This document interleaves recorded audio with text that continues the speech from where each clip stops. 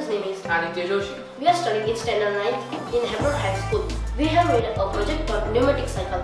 First of all, let me introduce what is pneumatic. A pneumatic is a branch of engineering that makes of inert gases or compressed gases to make the tool or the machine work. First of all, let me introduce which of the components we have used to make this cycle. First of all, we have used the lithium battery. It is a 12-volt DC battery. Secondly, we have used the air compressor. The air compressor does the work of generating air in this compressor tank and make pressure in this tank. This is a compressor tank in which we store the air. The compressor tank is then connected to a solenoid valve. A solenoid valve does the work of dividing air into two parts and it is then sent to a cylinder. A cylinder is a 32 by 180 mm cylinder. We have connected this cylinder to a reciprocating disc. The reciprocating disc does the conversion of the upward and downward motion of the cylinder into the circular motion of the cycle. The reciprocating disc is then connected to the shaft of the cycle and the shaft of the cycle is connected to the chain.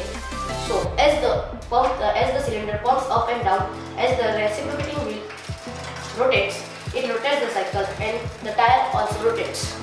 Now I will show how it works and how we can start it.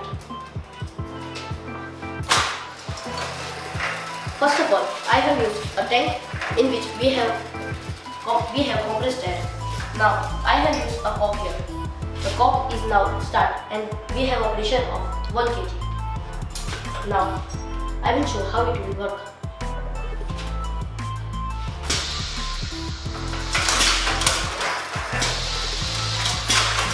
So when we operate this solenoid, the solenoid is connected. As it is connected to the cylinder goes down and comes up. So as it connected to the reciprocating disc, it rotates the cycle. Like this, the cycle rotates. Also, we have many benefits of the cycle.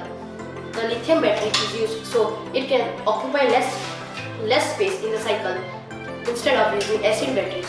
The compressor does the work of small pressure creating, and the tank is 7 kg tank.